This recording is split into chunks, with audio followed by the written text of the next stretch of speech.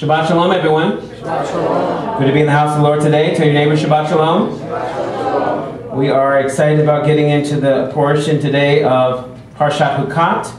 And so we are going to take a look at this wonderful message today that really speaks so much about Messiah. There's so many allusions to Messiah. We can only talk about so much. And so we're looking at a message today called, What's on the Menu? Manna? Yeah. Ask your neighbor, what's on the menu? It's interesting, the word menu actually comes from a word that means to kind of portion out or details of what's going to be eaten. And you can think about the manna also. It sounds like a menu, doesn't it? Menu, manna. It refers to a portioning out of things. And it asks the question, what is this? So we're going to take a look at this message today. What's on the menu? Manna? And so we say welcome and hearty bruchim haba'im to all of our first-time guests in the house today. We're glad that you have come. And we pray that you are having a peaceful Sabbath today. How many are having the peace of the Sabbath today? Amen. Amen. Shalom Aleichem. And we're going to get ready for 10 minutes of Torah. How many are ready today? Yeah. All right. Let's take a look at our Torah portion. It starts with Bemidbar, Numbers 19:1 through 22:1. We also heard the prophet reading Shoftim, or Judges 2:1 through 24 is the reading. And then Yochanan, or John 3:9 through 21. So let's take a look at Numbers 19:1 and see how the Torah begins in the TLV Tree of Life version. It says, Adonai spoke to Moshe and Aharon, saying, This is the statute, or in Hebrew, Chukat. Can you say Chukat? Not Chukat who, but Chukat, which is a divine decree of the Torah. Verse 6 says, The Kohen is to take some cedar wood, hyssop, and scarlet wool, and cast them into the midst of a burning heifer. Verse 9 says, A clean man is to gather up the ashes of the heifer and put them in a clean place outside the camp. They are to be for the community of Bnei Israel, to use for water of purification for sin. Now, in juxtaposition to this, there is a reference made to touching the dead. And Miriam dies this week, and the Israelites complain right in the next verse. It says they complained that there was no water. It doesn't say they mourned.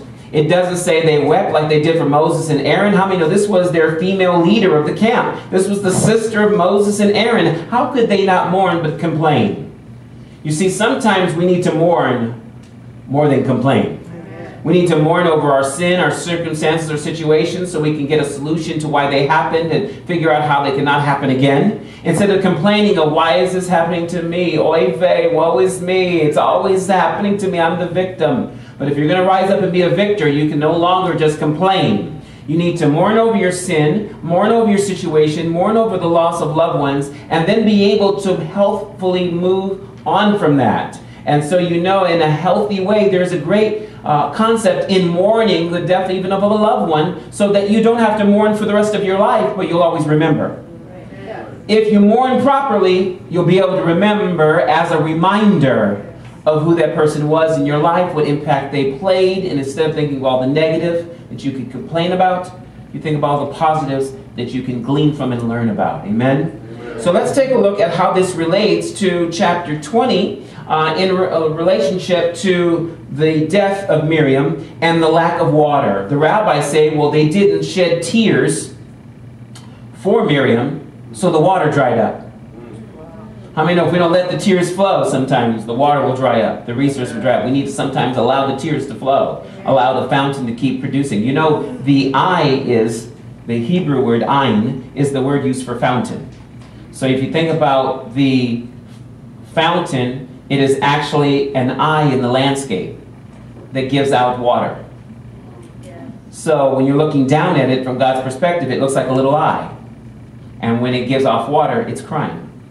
And so you think about how ayin is used for fountain, and ayin is used for the eye of the body. You can see that there's some kind of connection here. As it says in verse 1, in the first month, the entire community of Bnei Israel arrived at the wilderness of Zin. The people stayed at Kadesh. There Miriam died and was buried. And verse 2 immediately says, now there was no water in the community. Now let me read it again. There Miriam died and was buried. Now there was no water for the community. It's as if the rabbis see in the text that they're making a connection to the merit of the water to Miriam, who brought them through the Sea of Reeds. And they rejoiced when the water was on either side. And through her praise of tambourine players and singers and worshipers, she led a mighty worship in Israel, that as long as people were praising God and worshiping, that God brought us out of Egypt, God brought us through the Red Sea or the Sea of Reeds, God brought us through this dry desert, He will provide water from a rock. All we've got to do is speak to the rock. All we've got to do is sing, spring up a well, and water will come forth. Guess who was the leader of the praisers? Before there was a priesthood of Levites to praise God, there was the women that worshiped. Not just women that learn how to weep, but women that learn how to worship. Not just women that know how to worry, but women that know how to worship. Do we have any worshiping women in the house? Do we have any wailing women that know how to pray and intercede for their families? That's what kept the community going. It's funny how life comes through a woman. And the life of Messiah came through a woman. Born under the Sinai covenant, the law, born of a woman. So it's interesting how Miriam plays a great role. She was the one that saved the life of her brother Moses. It was Miriam that was the one to tell the daughter of Pharaoh, oh, you need a good mother to take care of this child, don't you? It's a Hebrew child. Guess what? You need a good Hebrew mother. I got just the perfect person for you. I know who could be the nanny. And it turns out to be mom herself, right? What a great thing it was for Moses to grow up not only in that culture, but to be able to grow up together. Because even though Moses was a part of Pharaoh's house, he was still a part of a Hebrew house. Amen. See, sometimes we're in the world, but we're not of the world. Amen. And we've got to realize our roots. And come back to our roots and who we are, instead of just, being out there in the world and just thinking, well, we're out there for a reason, but sometimes you forget the reason. Amen. I said, sometimes you forget the reason. Amen. What am I doing over here? What's the, and questions come up. But instead of complaining, let's mourn properly and let's move beyond that place and let's see the water come up again. Amen? Amen. Look what it says in verse number 3. The people quarreled with Moses, saying, didn't they always? If we had died when our brothers died before Adonai, now why have you brought the community of Adonai into this wilderness for us, and our livestock die here? So notice they had this victim mentality that you see. It continues on. In verse number 5 it says, why have you brought us from Egypt to bring us to this evil place, a place without grain, fig, grapevine, or pomegranate, and there's no water to drink?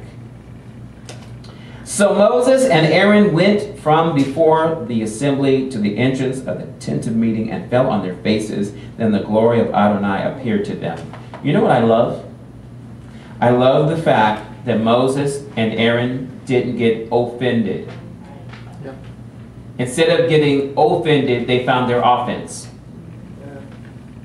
Their offense was to go to a God who also could be their defense. Instead of defending themselves, they went to the God who protected them and kept them. They went to the tent of meeting. They fell and humbled themselves on their faces before the Lord, and the glory of the Lord appeared to them. Wow, that's beautiful. Verse 7 says, Adonai spoke to Moses, saying, take the staff and gather the assembly, you and your brother Aaron. Speak to the rock. I love this. Speak to the rock. The word rock in Hebrew is selah. But it does say speak to the rock. So actually in Hebrew it's ha-selah. Ha-selah. So the rabbis say, why does it say the rock and not a rock? Speak to any rock. It's almost like they knew the rock that was supposed to give the water, but it wasn't giving water that day anymore. So they said, speak to the rock. How many know all we need to do is speak to the rock? Amen. The rock that is higher than I, and that rock is going to provide when we ask.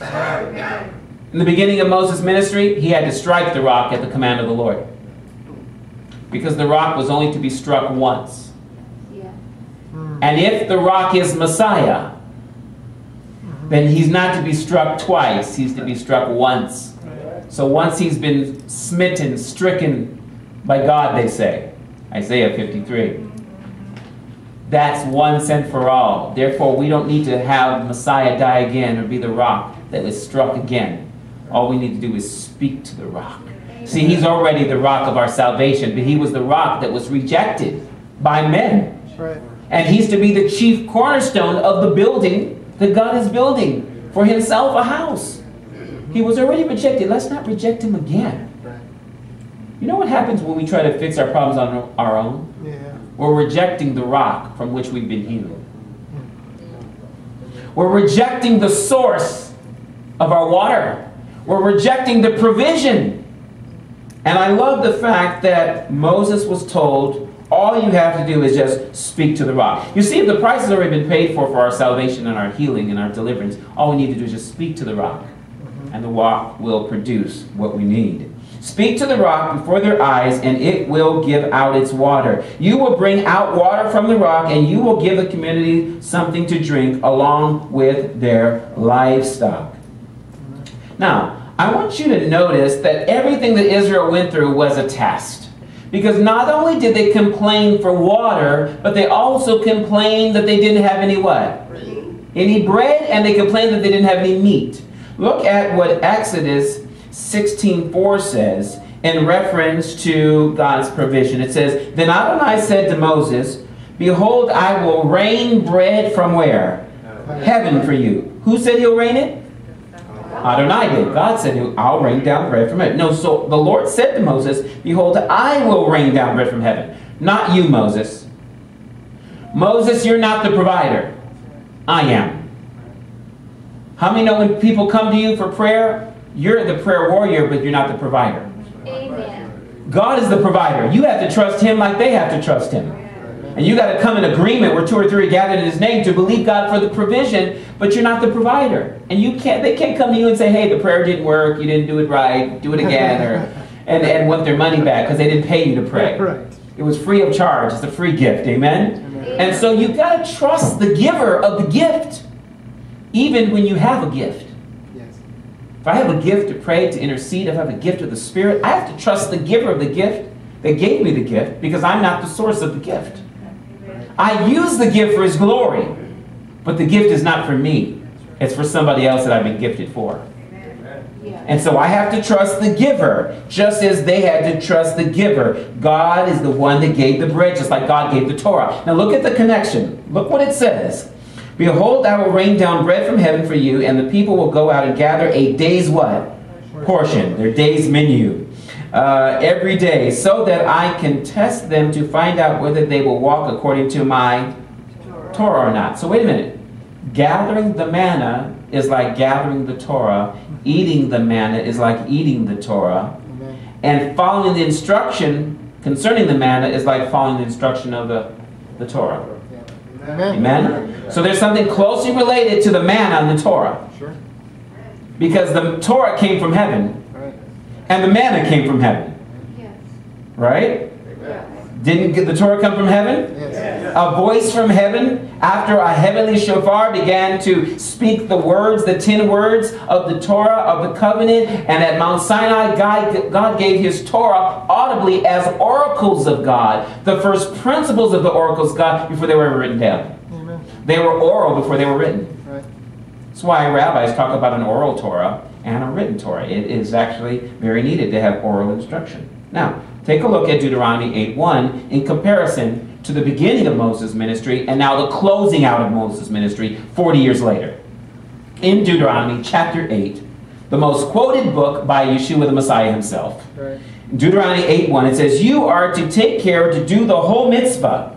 Not half of it, not part of it, all of it. Don't love me with half of your heart. Love me with all of your heart. Not just with your heart, love me with your soul. Not just with your soul, love me with all your strength, your body. Love me spirit, soul, and body, because if you're going to love me with all of you, because I want all of you, I don't want half of you. Right. I don't want part of you, I want all of you. And it's like in a marriage. You can't say you love with words and not love with action. Right. You can't love in thought only. Well, I thought you knew that I loved you. Well, you haven't shown it in a while, so I haven't thought those thoughts lately because I haven't seen any action to go along with those thoughts, to go along with those words that you've been saying right now. I mean, no, God wants all of us just like a spouse wants all of us. Yes. I mean, if I'm talking to my spouse and she's looking somewhere else or staring at her iPad, I'm going to be thinking that she's not listening. Right. Did you hear what I said? Oh, yeah, hold on. I'm just checking Facebook right now. Well, wait a minute. And she might be saying that of me, but guess what? We have to sit down and talk eye to eye, face to face, like Moses talked to God, because he wants a real relationship with us. He doesn't want just rules and regulations. Right. He wants a real relationship. Take a look at verse 2. You are to remember all the way that Adonai, your God, has led you these 40 years in the wilderness. How many years has it been? 40 years. So at the beginning of 40 years, he gave this command about the manna. And now here's the end of the 40 years. Look what it says. In order to humble you, to test you, to know what was in your heart, whether you would keep his mitzvot or not. Sounds like exactly what we read in Exodus 16, doesn't it? Look what it says in verse number 3. It says, he afflicted you and let you hunger. Then he fed you with what? Manna. In Hebrew, man. And in Greek, it gets an extra A added to it, so we say manna. Manna. So manna is what he fed you with, which neither you nor your fathers had known, because the word manna or manna comes from the Hebrew phrase manhu, which is manhu means manna it is. It's manna. And then the next statement they said mahu. What is it? So manhu, manna it is, means mahu. Well, what is it? So it's a play on words. Manhu, this is manna. And in the next part of the phrase, mahu. What is this? Actually, who could be he or it. So we see that he says, what is this? What is he? What is it? You know, it doesn't have any meaning to me. So notice that the Torah that we don't understand is like manhu. Right. Here it is. Here's the manna, but we don't understand it. Right. Here's the Torah. We read it, but we don't understand it. Yep. The Torah you read that you don't understand is not manna. Because manna is something you taste and see that the Lord is good. You get a revelation of it because you've tasted that it's like not just, what's this horrible manna on the ground. No, it's something that you processed and assimilated to your life. And when you taste it, you say, wow, it tastes like honey cakes. Right. How did it go from this nasty stuff on the ground to, boy, it tastes so sweet, I want more of that? I'm sorry, the day's portion is over. You got to wait till tomorrow. And if you eat sweets all day long, you'll be messed up. So God gives you a little sweet with your meal, a little honey on your cake, just so it'll be sweet to you. But look what it says. It says, which neither you nor your fathers had known, meaning understood, because they asked, what is it? In order to make you understand that man does not live by what? Bread alone, but by every word that comes from the mouth of God. Where have I heard that from? Wow. And then lastly, look at this. Deuteronomy 32:1 says, give ear, Moses said, give ear, O heavens. Where does the Torah come from? Heaven. And I will speak. How did God give the Torah? He spoke. So Moses is speaking because God spoke the Torah. Moses is speaking the Torah because he's the mouthpiece of God. Let the earth hear the words of my mouth. May my teaching trickle like rain. What did he say he was going to send? Manna. But he was going to rain down bread from heaven. So as the rain comes down, like the Torah comes down, the bread comes down because the Torah is the bread. Right? I tested you with manna because I'm testing you with the Torah. Now, my last couple of thoughts here comes from Numbers chapter 11, verse 4, for this Torah part. The grumblers among them began to have cravings. Don't the grumblers always have cravings? So Bnei Israel, the sons of Israel, began to wail repeatedly, saying, if we could just eat some meat. We remember the fish that we used to eat in Egypt for free. For free, that's called slave food. It's not for free. You're working for it. You're a slave. Oh, we were getting this stuff for free. It's funny how people always want the milk for free, huh? True. Instead of paying the price of that heifer, that cow, that red heifer, you got to pay the price because if you want the milk, you're going to have to purchase the the animal that gives the milk. The cucumbers, the melons, the leeks, the onions, and the garlic. When was the last time you said, oh, I remember the days we used to just have garlic like all day long? Just onions, I just smell. You know they say you're a good cook, you smell like a good cook if you just cook onions all day. Cook onions all day. People say, oh, what's cooking in here? Oh, just onions. Onions? What are we going to do with onions? I can't eat just onions. Onions are to flavor food, but it's almost like they have amnesia. They forgot what it was like to be a slave. But all of a sudden, they were like these kings eating leeks and garlic. This is slave food. Now, garlic is good, but it needs to be on some meat. So they didn't even have meat, they had fish. But they're romanticizing their past, as we often do. Oh, I remember back in the day when we used to do this. And you really think about back in the day? You hated that day. That's why you hated it. Look what it says in verse 6. But now we have no appetite. We're complaining about something that we don't even want anymore. Why don't we have this? Why don't we have that? But now I'm complaining so much, I've lost my appetite. Look what it says. But now we have no appetite. We never see anything but this manna. Meaning we're so sick of this manna, we've lost our appetite for even what we've been complaining about. Can you imagine that you can complain so much that you don't even want what you've been complaining you don't have anymore? But you're still complaining? It's called kvetching. And you know they say that's good Jewish humor. Because a comedian, the old comedians used to kvetch. And there's an art to kvetching. Sure. Because even when you finally get what you've been kvetching about, you start kvetching some more. Because now you got to create something else, because there's something about kvetching that gets us through our circumstances, right? But it doesn't get us to our destination, the destination we want. It just lets us romanticize the past and what we don't have. Right. And even when we get what we finally want, we don't even realize we don't have to complain anymore. So let's take a look at the prophet reading and look at 10 minutes of the Haftarah, the prophetic precepts, starting with Isaiah 55 and verse number 3. It says, incline your ear and come to me. Now remember what Moses said, my teaching is going to come like rain. But he says, I'm going to open my mouth and speak. You need to listen. You need to hear the words that I'm about to speak. So look what Isaiah says. Incline your ear and come to me. Does that sound like our Messiah? Come to me. Are you weary and heavy laden? I'll give you rest. It says, come to me, listen to me, come to the water, come on and drink. Look what it says. It says, listen so that your soul may live. Right. I will make an everlasting covenant with you, the trustworthy loyalty of David. Actually, I meant to start at verse 1. I have my slides reversed. Look at verse 1. It says, everyone who thirsts, come to the waters. Come to where? Water. The waters. What were they complaining about they didn't have? Water. We have no water. Come to the waters, and you who have no money, come buy and eat. Come buy wine and milk without money. Remember they said, we used to have food for free when we were slaves. Really? And Isaiah said, no, you can still have it for free. Just come to the right source. And he says, milk and without money and without cost. Wine and milk. Why do you spend money for what is not bread? Your wages for what does not satisfy. Do you know what's so funny? People complain about not having enough food on the table, can't pay their bills, but yet they can find themselves at the casino, hoping and wishing that they could take the rent money or the mortgage money and make more out of it. Like it's some kind of magical hocus pocus, like, well, I know I'm real close. I feel that itchy finger. Come on, I got that itch. I know, I got it. No, that itch is an addiction. That's what it is. It's an addiction that you can take your whole check. It was meant to pay for what you say you already don't have enough money for. Because you might be living beyond your means, or you might just be having a hard situation, either one. But you're already hurting. And now you're going to spend what you already say you don't have enough of on what magically might appear like turning stones to bread?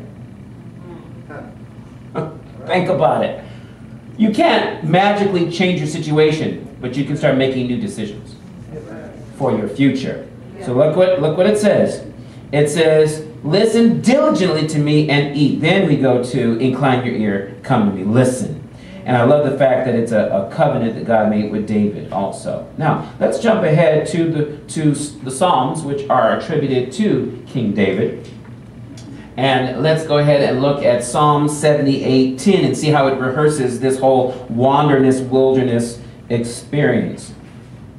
this wandering wilderness experience. We see here, verse 10 says, they did not keep God's what? Covenant. And refused to walk in his Torah. That was the test. It was the test of the Torah. They forgot his deeds and his wonders that he had shown them. Look at verse 12. He did miracles in front of their fathers in the land of Egypt in the plain of Saon. He split the sea and led them through, and he made the what? Water stand like a wall. Remember Miriam went through praising the Lord. By day he led them with a cloud, and all night with a light of fire. He split apart rocks in the what? In the wilderness. Verse 19 says, then they spoke against God, saying, can God set a table in the wilderness? Sure he can. What do you mean, can God? When has there ever been a time that God said he was going to do something and he didn't do it? Now there's prophecy that is yet to come to pass, but everything God said he's going to do in the time he said he would do it, he did it. And the things are yet to happen, they're still yet to happen, but that's okay, because he didn't put a time limit on those things. They're prophecies for future events, for the latter days. Look what it says in verse 19 again. Can God set a table in the wilderness? That's their question. Questioning whether God can do it. See, he struck the rock, waters gushed out, streams overflowed. But can he give water? So yeah, can he give bread? He gave us water, yeah, I know that story. But can he give bread? Well, think about it. If he said he'd give you water, and he did, and he said he'd give you bread, then why don't you trust him that he'll do it like he said he would do? Because whatever he said he'll do, whatever he spoke he'll bring it to pass. God's not a liar. So if he gave you water, why don't you trust him for the bread? Right? So he says, yeah, see, he struck the rock, waters gushed out, streams overflowed. But can he give bread? Will he provide meat for his people? So now look at water, bread, meat. Say it with me. Water, bread, meat. Now, let's take a look at Psalm 23, verse number 5. Because I think this is really amazing that when you look at the questions they had, David had already an answer for Israel's question in his psalm, the 23rd Psalm, that we love to sing a lot. Look what it says in verse number 5. You prepare a table before me in the presence of my enemies. You have anointed my head with oil, my cup overflows. The rabbis say this is referring to the abundance that we should have, that not only should our table be set, but our cup should be overflowing. Amen. So it's amazing, on the closing of Shabbat, we always let our cup of joy overflow into our work week, because we separated Havdalah, the separation of the Sabbath from the 6 days of the work week. But we let the cup overflow into the plate so that it represents a cup that overflows, like David said. You anoint my head with oil, my cup overflows. The priest was anointed with oil. His cup would overflow as a drink offering. And what was on that table is not just a drink offering, but was bread. And there were 12 loaves for the 12 tribes of Israel, and it was called the table of showbread. And where was that table of showbread? In the wilderness. So can God provide a table in the wilderness? Yes, he already has. He gave the instruction for the table before they even set out on their journey. They made all these vessels, and then they carried these vessels from place to place. So in their 40 years, God always had a table in the midst of a wilderness. And it didn't matter where they're at, there's always a table. And there was always fresh bread. It was so important that the bread was fresh that priests had to remove the previous bread from the previous week. 2 priests would bring fresh bread, and 2 other priests would simultaneously move the old bread off so that the table never missed having bread on it. So it was kind of like this. The 2 would be taking up, they'd be like this, waiting, like, okay, quick, at the same time, bring the bread, quick, like a magic trick. You know, take the tablecloth and the plates are still on. It was like you never missed a beat. The old bread taken off, the new bread in. Guess what? The old bread was eaten by the priest, who still tasted fresh as if it was brand new fresh bread. Because the showbread lasted for 7 days.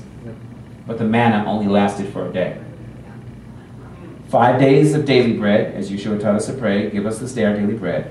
But on the 6th day, a double portion, so they didn't have to pick manna on the Sabbath. You only have 6 days of morning manna. That's why I give you 6 days of morning manna to think about, meditate on. Right. How many actually got a chance to read some of your morning manna this week? Okay, a few of you got a chance to read it. It's online now on our website, and I posted it on Facebook and Instagram and Twitter. So great resource for you to use. Now, think of the New Covenant when you look at the Brit Hadashah, as we close our time today, and look at Hebrews chapter 5, verse 12. It says, "For though by this time you ought to be" what? Teachers, Torah scholars. You need someone to teach you again the first principles of the oracles of God. What were the first principles of the oracles of God? That 10 commands, or words that we call the Decalogue in Greek, or Aseret Hadibrot, or Hadvarim. We say the 10 words in Hebrew, whether we use the masculine or the feminine form. Usually the feminine form is referring to something receptive. The way a husband receives a wife, he receives her, so you receive the Torah, so they call it Aseret, which is 10, Hadibrot, which is the word Davar in the feminine form, because it's words like the Torah, feminine, to be received. Technically it should be Devarim, like the book is named Devarim, words. But purposefully, like a covenant to a bride, a marriage vow covenant, they put it in the feminine form, rabbinically. So it's called Aseret Hadibrot, the 10 words. Now look what it's referring to. It says you need someone to go back and teach you the top 10 again. You need the first top 10 basics. Go back and study. Think about this statement from the writer of Hebrews. By this time, as much as you've been learning and journeying with the Lord, you should be teachers by now. But you've got to have someone go back and teach the basics. Do you know it's sad that the body of Messiah needs to go back to the basics? We should be able to, as the writer also said, move beyond the basic principles of salvation and immersion and judgment, laying on of hands, and all these basic principles in Hebrews chapter 6. He says, you can't do that. Because you need to go back to the basics. You need to learn the first principles. You know what we're saying to the nations? We need to go back and study the Torah. Right. Because the Torah is the foundation of the prophets, and the prophets, the foundation for the new covenant. Everything's built upon the Torah and the prophets. Everything. Amen. Starting with the Torah. And I love the way it refers to it as milk, because the rabbis refer to it as milk. And you come to need milk and not solid food. So here you have something very important to understand. The prophet said you can have wine and milk, not pay a dime. Yep. And this is an allusion to the baby who's newborn needing mother's milk to build up the immunity against the enemies that attack its body, so that it's strong when sickness and disease comes. So think of mother's milk. Think about David that says, I humble myself like I'm drawn from the breast and weaned from the milk.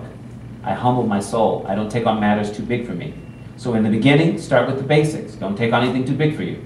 You know, you want to learn Hebrew, okay? Don't sign up to talk to an Israeli and do this online thing when you don't know the basic concepts. Because what will happen is you'll get lost with that Israeli accent, and you're going to I can't even understand the person that I'm paying for to be my teacher.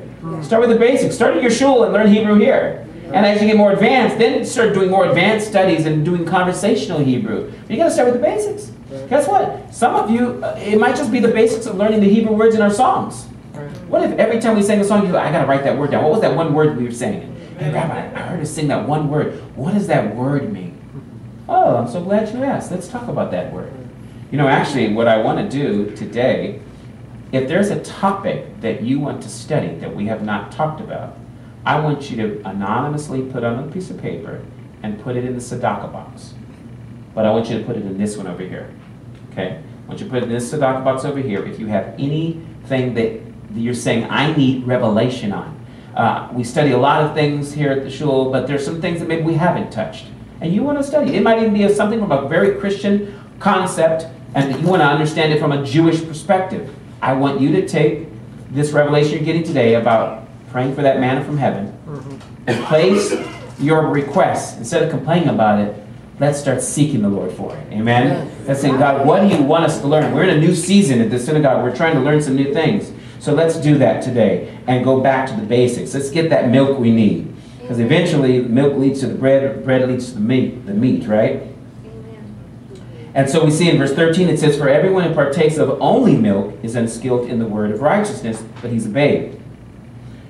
But solid food, meaning meat, belongs to those who are of full age, that is, those who by reason of use have their senses exercised to discern both good and evil." Think about what the Torah is for, to help you discern between good and evil, right and wrong, righteousness and unrighteousness. What God calls blessed and what God calls cursed. What God calls clean and what God calls unclean. Guess what? It's just basic principles. But we got to get the basics before we can see how that all relates to Messiah. The meat of it is Messiah. Messiah is the meat. That doesn't mean stick in the New Testament all day. Because the concept is to eat the full meal. Not just to get part of your meal. Because even just eating too much meat can just sit in your stomach like, oh my God, all that meat, I can't digest all this meat. You got to eat meat with the vegetables and with the bread. You need a balanced diet. So that's why we try to balance the Torah, the prophets, the writings, and the Brit Hadashah. Guess what? We can see that in the life of Messiah, Messiah had to learn to discern between even good and evil, because he himself was tempted as we are tempted, as it says in Matthew 4:1. Then Yeshua, led by the Ruach, the Spirit, into the what? Wilderness. Where were the Israelites? In the wilderness. To be tempted by the devil. After he had fasted for 40 days and 40 nights. How long did Moses fast? 40 days and 40 nights. How many times? At least twice that we can verify. Rabbis say maybe even a third time. And it says he fasted 40 days and 40 nights just like Moses. And he was hungry. And when the tempter came to him, he said, "If you are Ben Elohim, Son of God, guess what? Tell these stones to become bread." Change your reality. Be your own dictator of your own destiny. And he replied, wait a minute. In the Torah it's written, man shall not live by bread alone, but by every word that comes from the mouth of God. Amen. That was Deuteronomy 8:3. So the very passage we read about the manna in relationship to the Torah, Messiah is saying, don't you know that it is written in the Torah, which is really my bread that I've been eating on for 40 days and 40 nights. I've been meditating on the Torah, because that's all Messiah had was the Torah and the prophets. But he had to go from what he learned as a child, because he didn't have a Torah scroll up there in the wilderness. He had to have it in his mind. Guess where the temptation was also taking place? In his mind. Because he was being told to throw yourself off the pinnacle of the temple. They were miles away from the temple. But the temptation was happening in his mind. Where does your temptation happen? In your mind. And look what Revelation 2:17 says as I start to land this plane. Look at Revelation 2:17. He who has an ear, let him what? Hear. So Moses told us to hear. Isaiah told us to hear. Yeshua told us to hear. Now John, the disciple of Yeshua, is telling us that Yeshua is saying, hear. Because this is Yeshua talking through John the apostle. He says, he who has an ear, let him hear what the Ruach is saying to Messiah's community. To the one who overcomes, I will give some of the hidden manna. Now this is important. You get daily manna, right? You might even get a double portion. But when you come to the house of God for the showbread, there's some hidden manna in the Holy of Holies. It's hidden in the Ark of the Covenant. So yes, I don't give you the manna, I show you the bread. But if I show you the bread, God says, I'll give you the hidden manna. Manna that was kept, watch this, one bowl of manna kept in the Ark of the Covenant that never perished. It never turned to worms. Their manna, their revelation was only daily, so you can't live off yesterday's manna. You can't live off of yesterday's prayer or revelation. Yesterday's worship ain't good. It has a 24-hour expiration date. It will expire. And if you don't get more manna, so will you. Because whatever manna Yeshua got in the morning manna, right? In the morning there was the manna, right? Guess what? The enemy came in the afternoon to tempt. So sometimes we don't overcome temptation because we didn't get our morning manna, because the manna is to prepare us for the temptation. Think about this. Messiah was eating morning manna called the Torah, rain from heaven, right? Yeah. That's why he didn't need physical food, because he was eating spiritual food, the revelation of the Torah, the manna from heaven. In fact, he says, I am the true manna. Right? So this is beautiful. If the meat or the substance of the revelation from heaven is about Messiah, and the Torah leads us to Messiah, then the revelation of the manna is Messiah himself. Because technically the manna came from heaven, as the Torah came from heaven, as Messiah came from heaven. Yes, yes, yes. And so we see that the word made flesh is the Torah made flesh and dwelt among us. It's the manna from heaven. Look what it says. I'll give you hidden manna, and I will give you a white stone, and written on the stone a new name that no one knows except the one who receives it. A lot about that, but it's funny how Peter was called a stone. And he was a building block in the temple. You know, the cornerstone sometimes would have an honorary name to who it was, the building was being built for. And so can you imagine a cornerstone with Messiah's name in it, Yeshua? But you also have your name written in it, because when you look in Revelation and you see the New Jerusalem, guess what? 12 foundations, which are the 12 tribes. I mean, of the 12 apostles of the Lamb. And then the 12 pearly gates with their names written in the stone are the 12 tribes of Israel. So think about you being a stone in the building and your name is written in that new stone. Praise the Lord. You're one of God's building blocks. You are lively stones, living stones, Peter says, just like Messiah called Peter a living stone. And he says, I'll put you'll have a new name on it. Thank God your old name's not on there. And finally, I'll close with John 6:29. It says, Yeshua answered them, this is the work of God, to trust in the one he sent. So they said to him, then what sign do you perform so that we may believe, that we may see and believe you? What work do you do? Our fathers ate the manna where? In the wilderness, meaning do a miracle like Moses did. As it is written, out of heaven he gave them bread to eat. Notice it says he gave them bread to eat. Look at verse 32. Yeshua answered them, amen, amen, I tell you, it isn't Moses who has given you bread from heaven, but my Father gives you the true bread from heaven. So wait a minute, what they were saying is do a miracle like Moses, because Moses gave us some bread. So you give us bread because if you're the new Moses, the prophet like unto Moses, give us a miracle like he did. And Yeshua is reminding them that it wasn't Moses that did the miracle. The miracle came through Moses, but it came from God.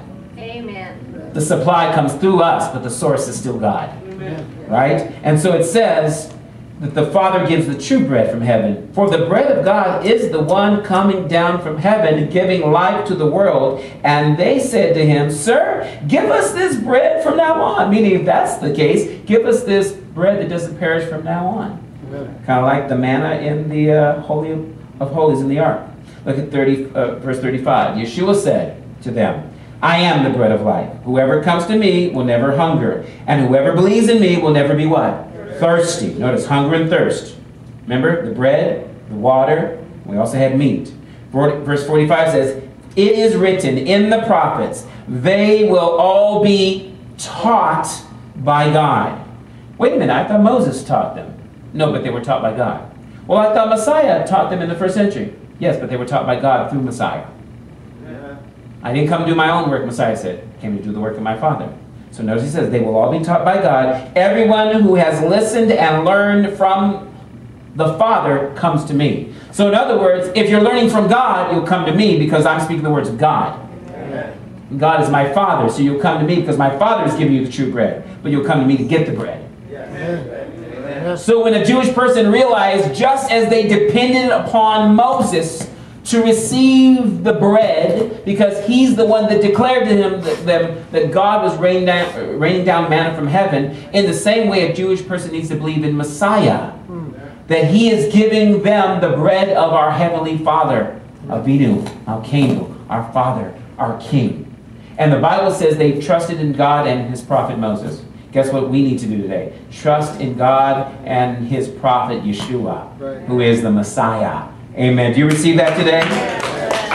4 things I want you to walk away with about this menu is, number 1, it's Hashem that rains down the Torah to satisfy our hunger. It's Hashem that rains down the Torah. It wasn't Moses. Moses didn't give us the Torah. He delivered it like the waiter. But the cook in the kitchen is the Father. Amen. Come on, I'm going to have to say it again. You see, Moses was like the waiter serving them the Torah. like bread out of the oven, but the source is the baker. Amen? Amen. Hashem rains down the Torah to satisfy our hunger. Hashem also pours out His Spirit to quench our thirst. Aren't you glad that we have the Holy Spirit to teach us the Torah? Because the law without the Spirit's not good, and the Spirit without the law is not good. In fact, we need the Spirit of the law to be in our hearts, to write the commandments on the tablets of our heart. Number 3, Hashem feeds us with the meat when we are ready to be mature. If you're not mature, you're not going to get the meat. Meat is only for mature people. You know, for my daughter, for a long time, she didn't like meat. She just wanted, you know, she loved her carbohydrates, she loved her vegetables, and loved her fruit. And I'll never forget the time that we put in front of her some nuggets. And so she'd tear up on those things. She didn't know what it was. What is this? It's like manna, manhu. Mahu, what is it, right? So she's tearing up on these nuggets, and all of a sudden someone said, "Oh, your daughter's eating chicken nuggets." And she said, "Chicken?" And on Sesame Street was a chicken, and she was sitting in her high chair watching that chicken and eating the chicken, and she said, "Chicken nuggets!" And all of a sudden she was afraid to eat nuggets anymore. She found out they were chicken nuggets. And she's eating Sesame Street's little chicken. We can't do that. And then one day she matured and got older. She goes, "Daddy, guess what? I'm older now. I can eat chicken nuggets." And then she took a little piece of salmon off my plate from the grill, and she goes, "Guess what, Daddy? I'm old enough. I can have salmon now." And guess what she did? When we took the roast of the beef out of the oven, and we had torn up a piece of meat. I had meat on my plate and potatoes, a whole bit of asparagus to make you hungry. I know. And she said, "Daddy, guess what? I can have beef too. I can have that too." I'm like, "Why is that?" "Because I'm old enough now." Isn't it amazing that sometimes we have to make a declaration that we're old enough now, that we deserve to have these things? We've been depriving ourselves of, and why go thirsty? Why go hungry? Why be lonely? Why not have a family, a mishpocha that you can go? Be a kind of person that makes a declaration. Guess what? I'm mature enough now. I can handle the truth. I can handle the love. I can handle the fellowship. I can even handle the struggle. So I'm mature enough now. If you're mature enough, you'll get the meat. And lastly, guess what? For the mature, Hashem reveals the hidden manna of Messiah to overcomers of the world's wilderness experience. How many know this world is a wilderness? But if we're mature enough to handle what God is feeding us, we'll become overcomers. Because when you eat the meat, it makes you strong. And you know what the young men do? They eat the meat of the word. And the Bible says they're strong and they overcome the wicked one.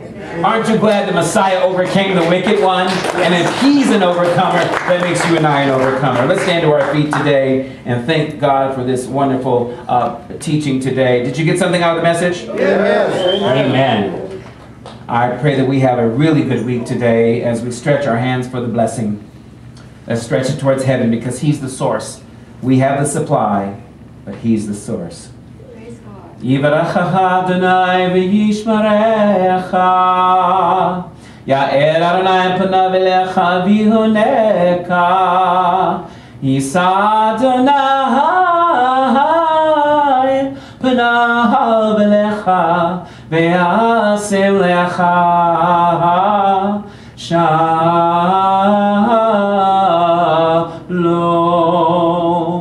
Amen. May the Lord Adonai bless and keep you, shine your face upon you, be gracious to you, lift up your countenance upon you, and give you His perfect peace from the Prince of Peace. Sar Shalom, Yeshua HaMashiach. In His name we pray, B'Shem Yeshua. Amen. God bless you today. Shavua Tov. Shavua Tov, Shavua Tov, Shavua Tov, Shavua Tov.